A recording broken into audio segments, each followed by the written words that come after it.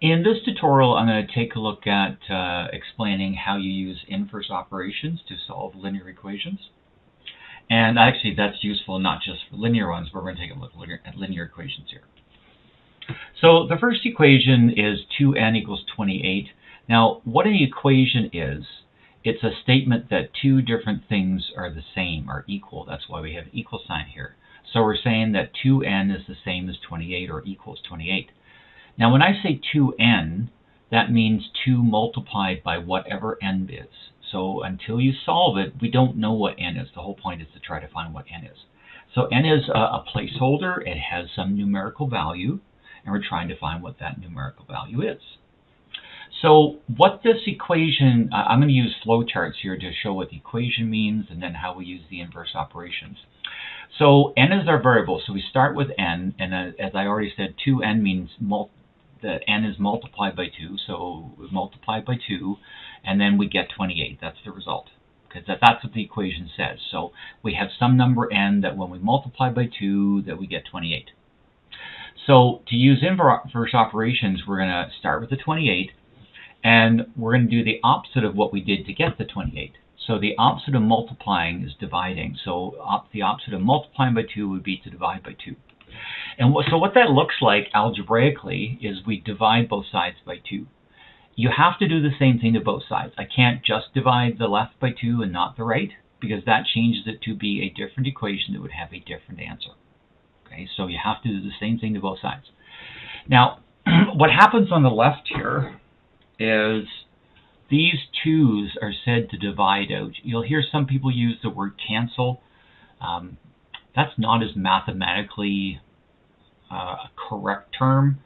We cancel checks, but see, the 2's divide out. So after you divide that 2 by the 2 that we divided by, 2 divided by 2 is 1. So there's actually just a 1n left on the left side. And then of course 28 divided by 2 is 14.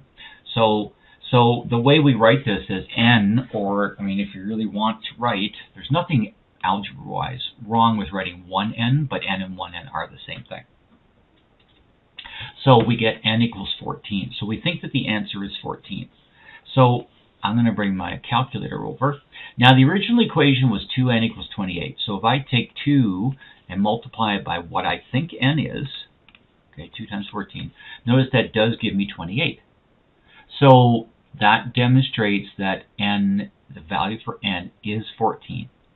Now, let's say that you made a mistake, and dividing 28 by 2, maybe you thought the answer was 15. You missed it by a little bit. So you see, if I plug 15 in place of n, 2 times 15 isn't 28, it's 30. So 15 does not make the equation have the same value on both sides, or we use the words often satisfy. Satisfying an equation means it makes both sides have the same value. So the 15 doesn't, so 15 is not a solution, but 14 does, so 14 is a solution. There are some equations that have multiple solutions. Linear equations always just have one, but there are some kinds of equations that have more than one solution. We'll be dealing with just ones with a 1 here. So second equation is x plus 7 equals 20. So we start with some number x. We want to know what x is, and you add 7, and you get 20. Okay. So now these first two are actually, they're often called one-step equations because there's one step to, like, we multiply by 2 to get 28, or in this case we're adding 7 to whatever x is to get 20. So that's why they're called one step. And in this example here and the one on the next page, there's a second step. They're often called two-step equations. So this one here, we started with x, added 7, we got 20. So we're going to start with 20, and we're going to do the inverse operation.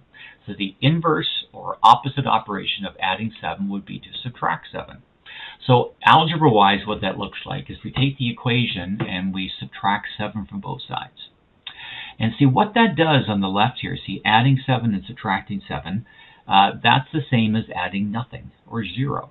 It's like if you gave someone $7 and then took the $7 right away. In the end, you really haven't given them anything because they have the same that they started with.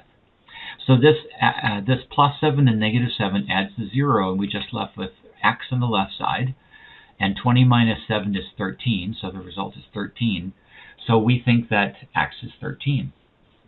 if we go to back to our calculator again and plug 13 in place of x, 13 plus 7, you see we do get 20. So that is the correct answer. You know, if I did the math correctly, let's say I did 20 minus 7. Let's say I thought the answer was, I don't know, 15, for example. If I do 15 plus 7, I do not get 20. I get 22. So 15 doesn't satisfy the equation, but 13 does. So 13 is the solution. Okay, second equation here, or sorry, third one, 3w minus 5 equals 19. So w is our unknown number, so 3w means to multiply w by 3, so we multiply by 3, and then we subtract 5, and you get 19. Now, the reason they're done in that order is BEDMAS, actually. So, see, this is multiplying by 3, this is subtracting 5. So the multiplying is done first, and then the subtracting 5 is done after. Okay, so it's not the same as if we put subtract 5 and then multiply by 3. That would be different. That would not be the same. So inverse operations. So we're going to start with the 19, and now we're doing the inverse operations in the inverse order. Okay, see, we first multiply by 3 and then we subtract it by 5. So when we do the inverse, we're going to have to undo that first and then this. So the opposite of subtracting 5 would be to add 5. So what we do in the equations, we add 5 to both sides. And so subtracting 5 and adding 5 is really the same as doing nothing, doing 0. So that's why on the left we're just left with the 3w, and 19 plus 5 is 24. And then we do the opposite of multiplying by 3, which would be to divide by 3. So we divide by 3 both sides. And these 3's divide out, leaving us just with 1w on the left. And we get 8. 24 divided by 3 is 8. So that would be the solution. And again, I can demonstrate that it is the solution. Say 3w means 3 times w, so 3 times, I think w is 8, minus the 5. Okay, 3 times 8 minus 5 does give me 19. And if, you know, if I did the division wrong, maybe maybe I thought that was 9. Okay, if I made a mistake. If I thought it was 9, see, when I do 3 times 9 minus 5, I do not any longer get 19, I get 22. So 9 doesn't satisfy the equation, but 8 does. Now, before I go to the last example, so when there's more than one step here, if there's something added or subtracted from your term that has your unknown, then you're always undoing that first. So notice when I started doing the opposite operations here, I did the adding 5, like the opposite of subtracting 5 first, and then I did the opposite of multiplying by w.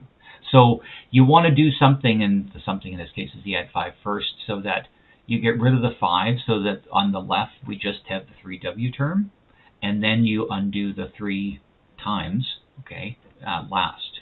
Okay, so in this equation, that's why I do the adding 5 first to get my w term by itself, and then after that I'll do the dividing by 3. Okay, one more example on the second page here. So this one says we've got some unknown number x, we're going to divide it by 5 and add 6, and we get 18. So we're going to start with 18, and then you see we did the add 6 second, so we'll do that first on the way back. Okay, the opposite of adding 6 is subtract 6 from both sides, so that's what this looks like.